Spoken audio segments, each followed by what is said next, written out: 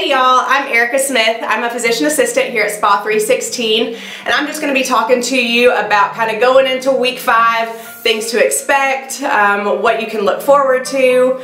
So for week 5, you've only got 2 more weeks of hCG. So you're almost to the end. That strict 500 calories is almost over.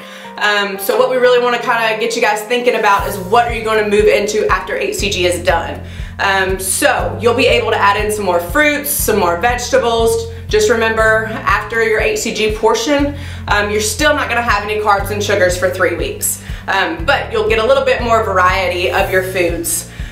We also want to kind of discuss with you guys, if you're not able to make meals or you're having trouble, if you're like me, you got 2 young kids and don't have the time to meal prep during the week, we have a meal prep partner. They're actually called macro meals. He offers a different menu every week, ranges from getting just bulk meat or bulk veggies. You can get custom meals made to whatever type of calorie restriction you're on. If you're on a macro restriction, so no carbs, he can help modify any type of plan. He is a wonderful person to talk to. He's a great resource, can kind of help guide you through what are those next steps and how to stay on track.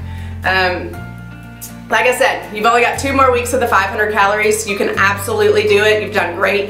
Continue to drink half of your body weight in water a day. Continue to do at least 20 minutes of exercise a day. And remember to weigh every day.